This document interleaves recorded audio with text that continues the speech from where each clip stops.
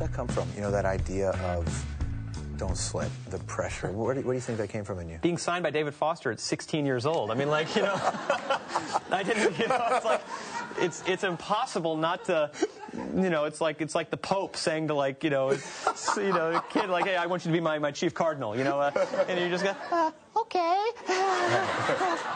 I bless you, I guess. You know, and just kind of actual Pope voice, by the way. Yeah, secretly he's being overdubbed, you know. Yeah, that's right. No, I was just, you know, I didn't get to have really the college experience of messing up and learning from that.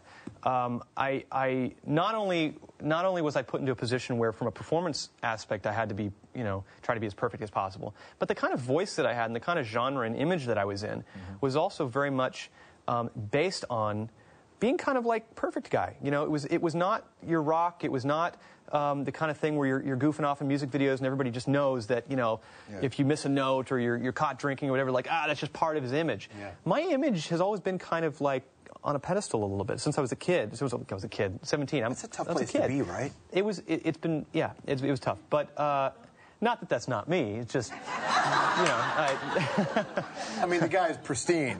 I bless you.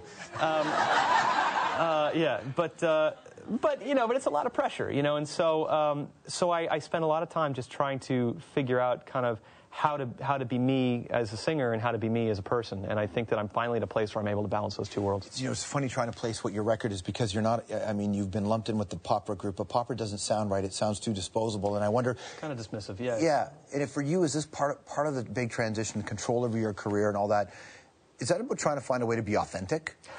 Well, I mean, authenticity, you know, sometimes I'll read a review of stuff I've done in the past or whatever, and sometimes to a reviewer, just the fact that it didn't sound like it was done in your garage means that it can't possibly have authenticity.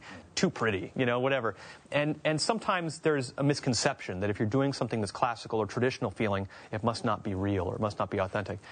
So I've always kind of dismissed those kind of feelings. It's always felt authentic, but I think that for me, all I can do to keep it authentic to me is when my gut tells me I need to go a certain place, to really try, as educated as I can, to go in that place. And then if I always do that, it'll feel real and feel right to me.